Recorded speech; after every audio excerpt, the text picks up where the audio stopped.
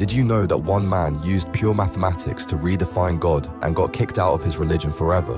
Baruch Spinoza was a lens grinder in 1700s Amsterdam who studied geometry like it was sacred text. He applied mathematical precision to theology, treating religious questions like geometric proofs.